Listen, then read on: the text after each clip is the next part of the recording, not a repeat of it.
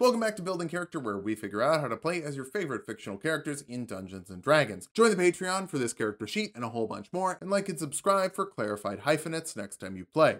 Maybe.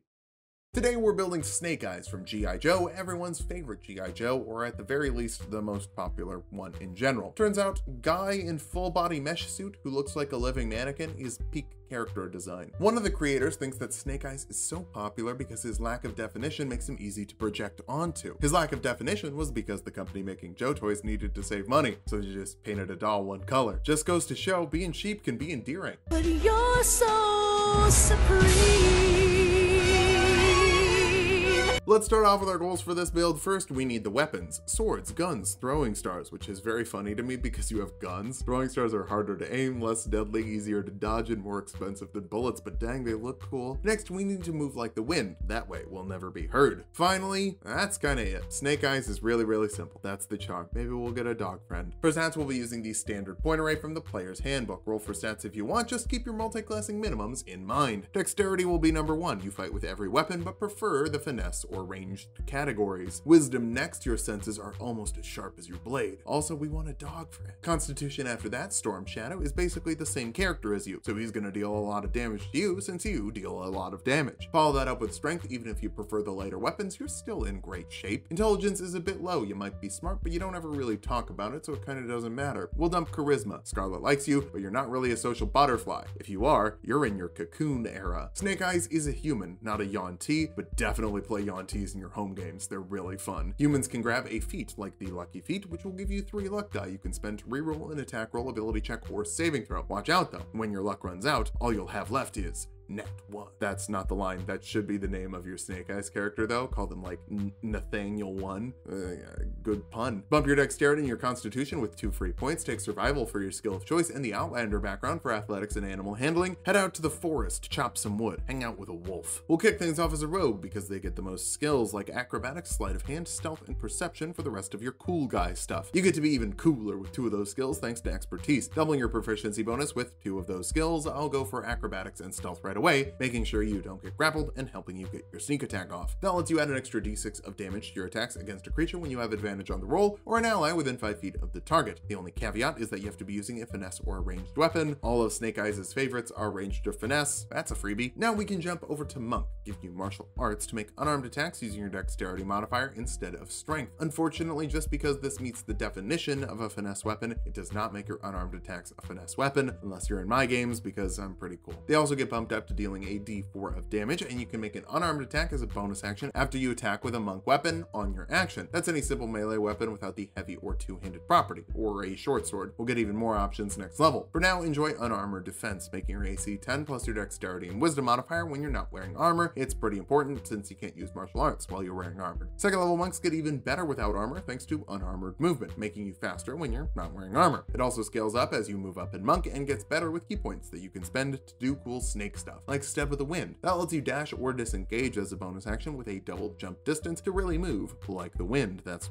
why it's called that ability. Patient Defense lets you dodge as a bonus action, giving enemies disadvantage on attacks against you and giving you advantage on dexterity saves. It's already your best save, so that should make fireballs much less of a worry. Flurry of Blows lets you make 2 unarmed attacks instead of 1 with your action. I always recommend a windmill kick. Windmill kicks are pretty rad. Third level monks can choose a monastic tradition. Kensei monk is kind of basic, but it's really great for a straightforward fast fight man. You get 2 weapons you can call Kensei weapons, 1 ranged and 1 melee. With those you can do cool Kensei stuff like a Kensei shot, spending your bonus action to add a d4 of damage to your ranged attacks with Kensei weapons. Call a dart a throwing star, and now it's almost good. Almost. Agile Parry lets you add 2 to your AC when you're holding a melee Kensei weapon in one hand and make an unarmed attack as part of your action. Block Storm Shadow's swords with your swords and punch him with your arm. If you're trying to block a sword with your arm comes off. Obviously, the real reason people love Snake Eyes though is because he has calligraphy proficiency from Way of the Brush. Every monk also gets to deflect missiles at this point, letting you reduce the damage of incoming ranged attacks by 1d10 plus your dexterity modifier and monk level as a reaction. If you drop the damage to 0, you can even spend a key point to throw it back. You can definitely use all of Storm Shadow's weapons because they're the same as your weapons. He just got dipped in white paint. 4th level monks get slow fall, letting you reduce falling damage by 5 times your monk level as a reaction, so now running around on rooftops is not an issue. You also get an ability score improvement. Dexterity is our top priority. Your other skills are impressive, but the dexterity is what makes snakes legendary. 5th level monks get an extra attack, letting you make 2 attacks with your action instead of 1, 3 with martial arts, and up to 4 with a flurry of blows. All of those can deal more damage since your monk die is now a d6, though it's worth pointing out you can only use sneak attack once per turn. Fish for a crit, since that will double it. Stunning strike will help with that, letting you spend a key point to force a constitution saving throw on a creature you hit with a melee weapon attack, failing that they're stunned until the end of your next turn. That means advantage on all attack rolls for a free sneak attack and twice as many opportunities to roll a critical hit. 6th level Kensei monks get nano carbonite blades with a magical Kensei weapon, making your Kensei weapon magical in terms of overcoming resistances. Somehow your punches also get that with key empowered strikes, but you do have to use a Kensei weapon for a deft strike, letting you spend a key point to add an extra monk die to the damage of 1 attack per round. Again, fish for the crit, then double that. Snakes love fishing. 7th level monks get evasion, letting you take half damage on failed dex saves and no damage on successful ones. That means you can totally clear explosions. Just let the dust settle, unsheath your sword without saying anything. So stoic, so